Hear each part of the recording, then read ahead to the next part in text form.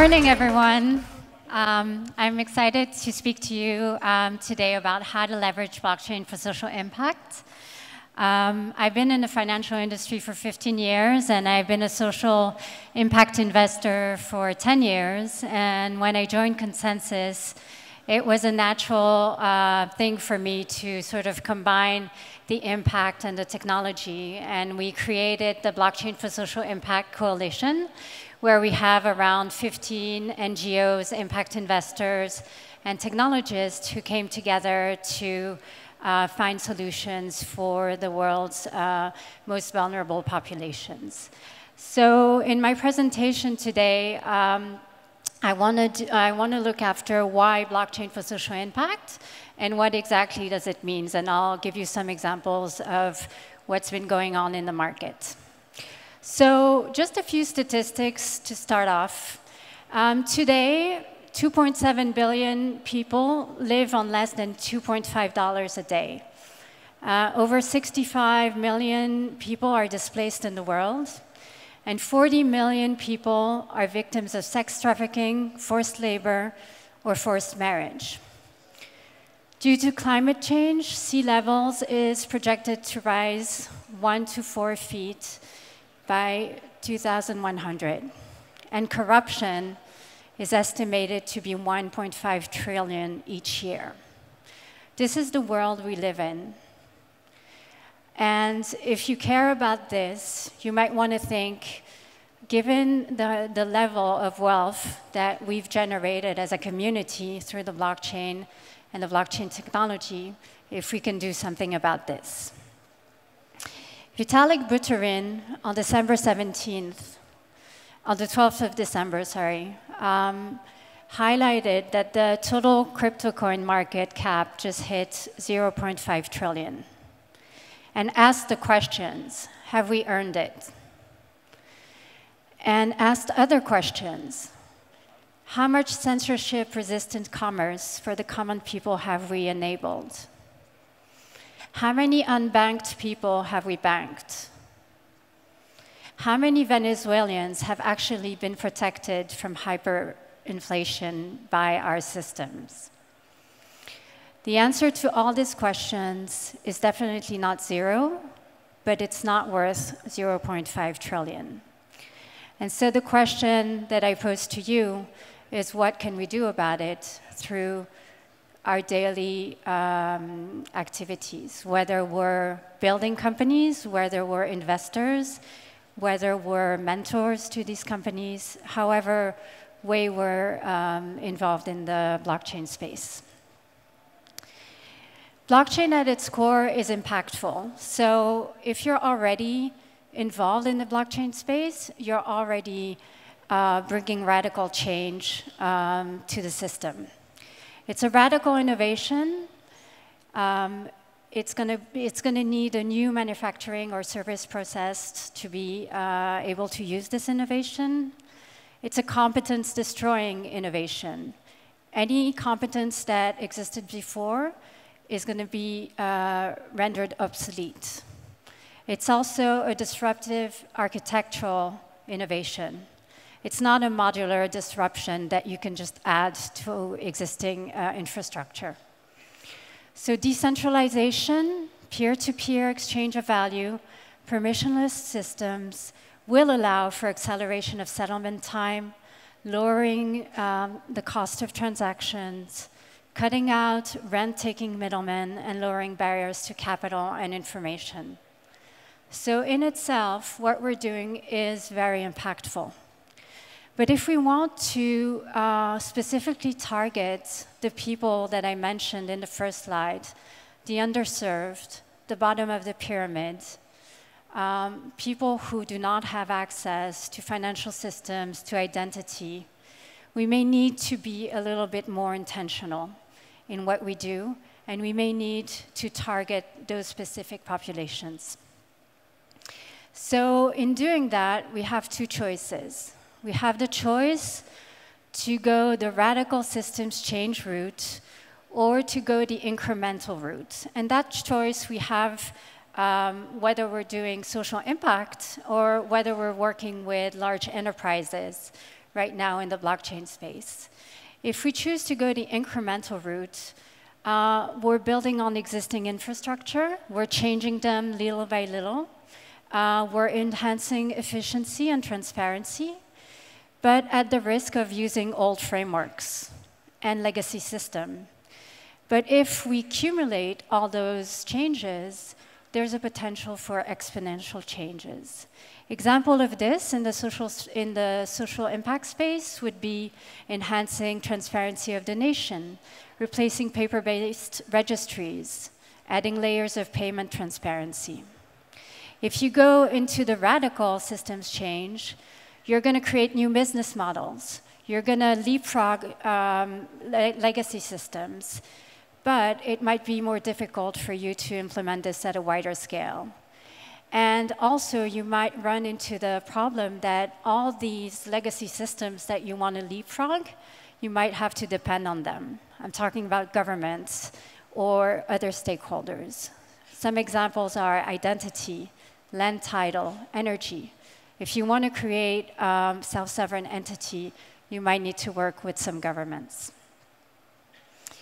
So if you think that intentionality matters and you want to direct your blockchain solutions towards certain areas and problems that you want to solve, you're going to have to really direct your efforts and understand the problems on the ground.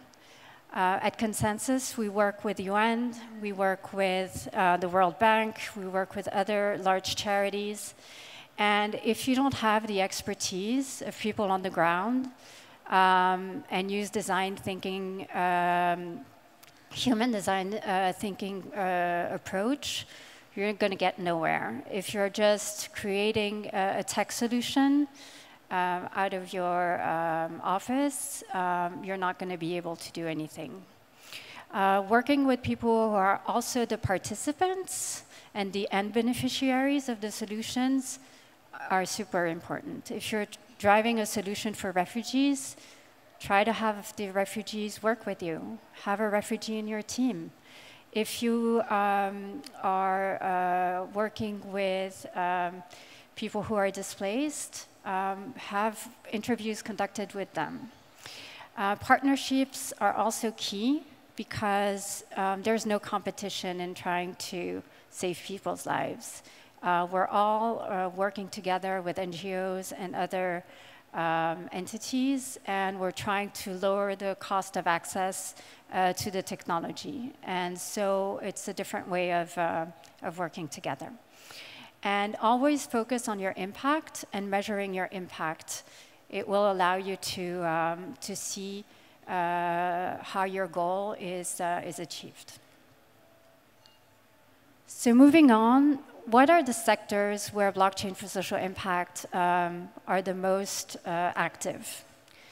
When we created the Blockchain for Social Impact coalition, we asked all our members, where do you think there's the most impact, and where are you the most active right now? So they identify 4 pillars. The first one is identity and vulnerable population. The second one is financial inclusion. The third one, supply chain. And the fourth one, energy and environment. Identity and vulnerable populations are really the cornerstone of everything. It allows access to bank accounts, education, property rights, cash transfer and aid. And it's really self-sovereign identity, if we achieve to find some solutions, is really the key to everything. So as an example, right now we're working on a project with the Moldova government on sex trafficking and sex trafficking of children. And that will be based on an identity so that the children cannot cross borders with fake ideas, but rather with, if it's with an ID that's encrypted in a blockchain, there will be signals if they cross the border and alerts to the parents and other social workers so that they cannot be sex trafficked outside the country. Financial inclusion is really important in terms of remittances, lowering the cost of remittances, creating new exchanges where you cut out the middleman is really key. The supply chain is also another big area where we're able to identify and lower the capacity of human rights abuses and human trafficking, but also labor rights, such as wages and other labor rights causes.